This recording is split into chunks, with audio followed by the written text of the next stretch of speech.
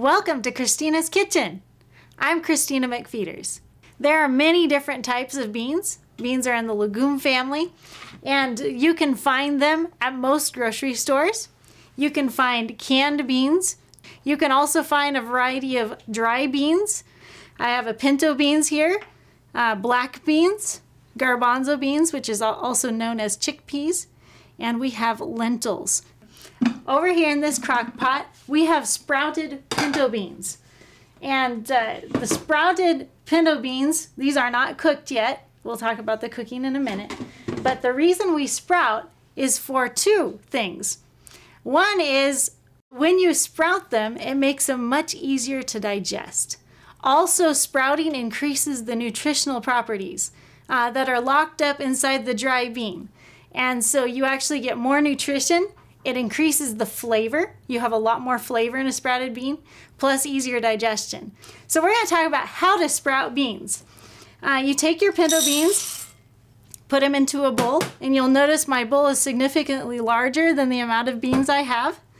And you will want to cover it with water.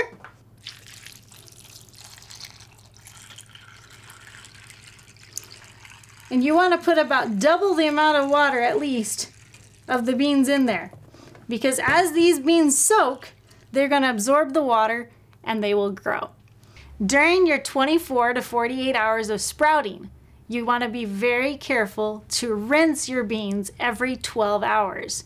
This helps to rinse the bacteria off them and also keeps them moist so that they will continue their sprouting process. So I'm just going to give you a brief look at rinsing the beans. We're going to fill up the bowl with water.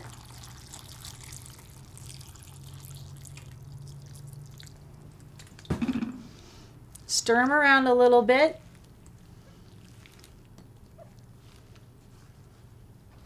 And then dump them out.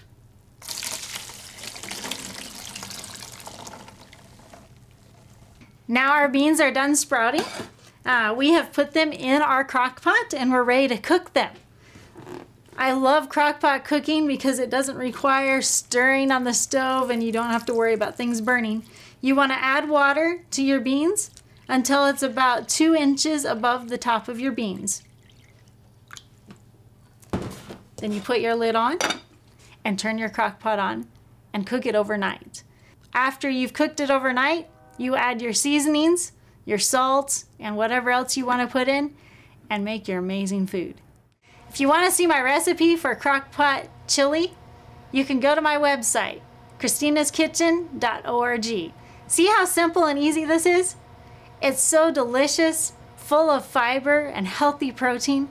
Be sure and try this at home.